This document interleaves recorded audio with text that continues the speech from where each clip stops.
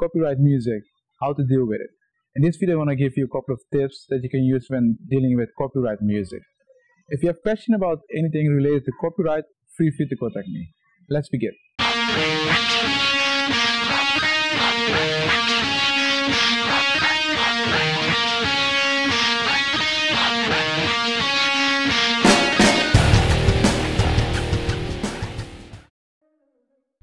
Even with music, when you make music, you have copyright on the music, and copyright is just a property. The only problem is you cannot see it, you cannot touch it, you cannot physically touch it.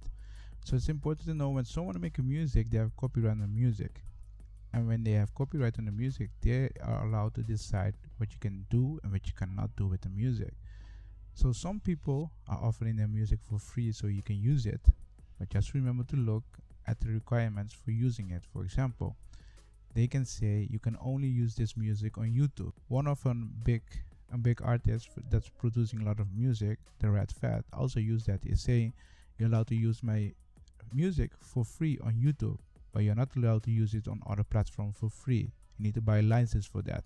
So remember, when someone's offering something for free, especially music, you need to read the license. In the license, you can find the terms for using the music for free. If you do not meet the terms, you can be in trouble. So when you look at free music that you can use, always look for the license on the what kind of terms are you allowed to use the music.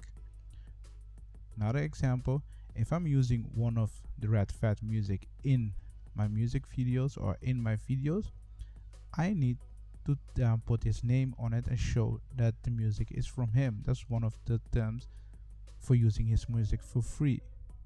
Otherwise, I need to buy a commercial license.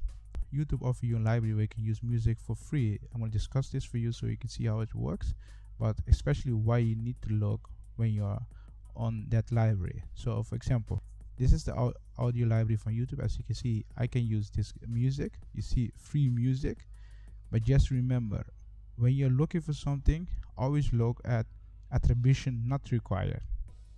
Because if you use this one, in every music that you use, you need to put the name on the artist on it. And that's the nice thing about this, because all this music here are for free.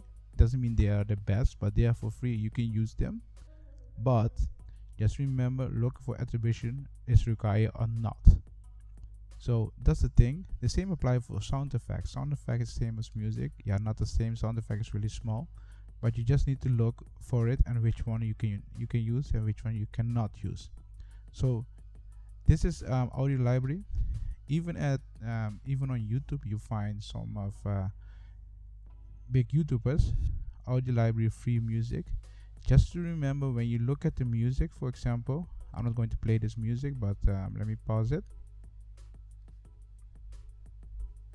Just remember to look at the license.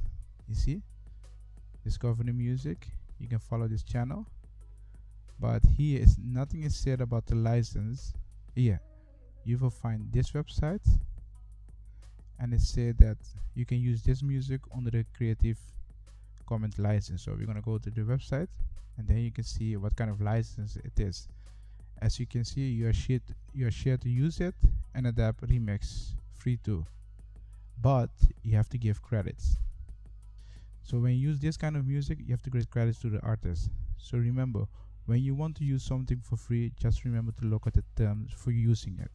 Most people don't do that, and that can bring problem for you. If you do not do it correct, you can get in trouble. And the same applies for this website. You can use free music, but just look at the license.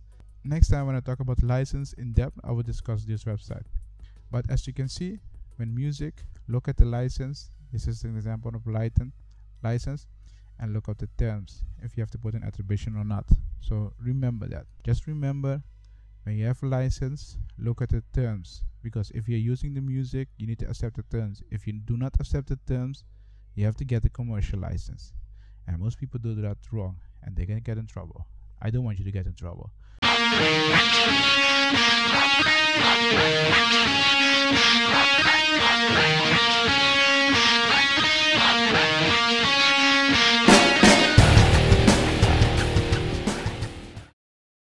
This is the end of the video. In this video I showed you how you can deal with copyright music.